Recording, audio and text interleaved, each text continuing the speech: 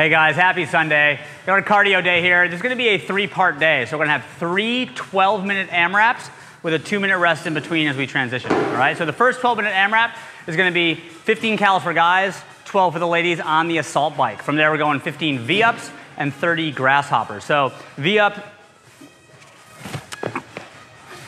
starts in a fully extended position, all right? We're gonna start with our feet off the ground. We're gonna snap up, trying to keep the legs straight, okay? Never letting the feet flop to the ground, okay? Ways you can make this easier is one is to go into a tuck.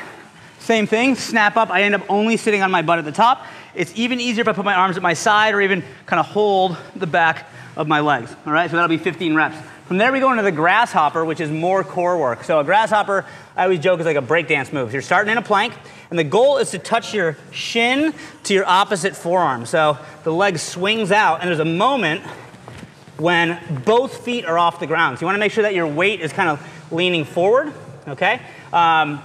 If you can't touch, if you're tight or struggle, just get as close as you can. Think there's a little bit of crossing over action, okay? And try to, again, feel that moment where all the weight's in your hands, both feet are off the ground at the same time, okay? So you're gonna go through those 3 for 12 minutes, then we get a 2-minute rest.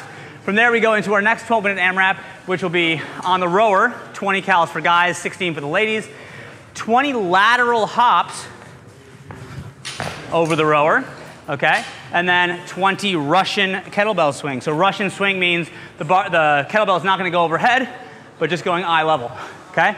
So notice my hips are going back. What we don't wanna do is go down with our hips, okay? And I'm focusing on when I load my hips back, I'm loading up the position, and to get power, I flex my quads and squeeze my butt as I come through. What you don't wanna feel is like you're lifting it with your shoulders, okay? So flat back, pop the hips for 20 reps. 12-minute AMRAP through those 3, 2-minute rest, and then we go into the final 12-minute AMRAP, which will be a 200-meter run, 20 push-ups, and 10 tuck jumps. So for the push-ups, always, we want to see good range of motion. So every rep should be a nice straight line from the shoulder to the ankle, chest and thighs touch the floor, and you get a good lockout. We see a lot of half reps or things like this. Okay, really be diligent with yourself to get a good lockout every time. To make that easier, just elevate your hands. So if I do put my hands higher, this allows me to keep all those standards, okay? Just focus on good range of motion, all right, for those push-ups. Tuck jumps, pretty straightforward. Not a easy to measure standard, but basically you're gonna try to jump, bring the knees to the chest at the same time, okay? So you can link those together, okay? That's just gonna tire you out, end of the workout. And that will finish off your day, guys. 12-minute AMRAP there. We'll see you next week.